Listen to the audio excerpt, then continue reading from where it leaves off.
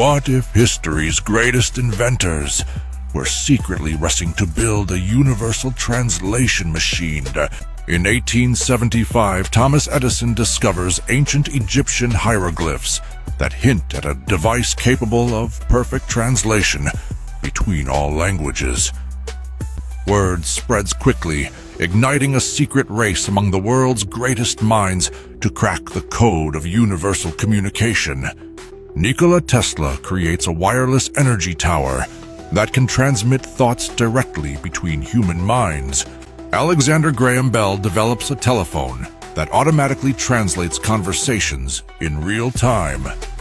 The Wright brothers design flying machines equipped with universal translation devices to connect people across continents.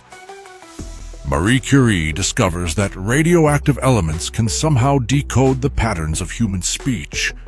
Einstein theorizes that the speed of light itself could be used to instantly translate thoughts across the globe. George Westinghouse builds massive translation stations that can broadcast understanding to entire cities. Their combined efforts lead to a network of translation devices spanning the entire globe by 1900. The world enters a new era where language barriers simply cease to exist. This golden age of understanding transforms human civilization forever, uniting people across all borders and cultures. What other world-changing inventions might have been lost to history? Follow for more mind-bending historical what-ifs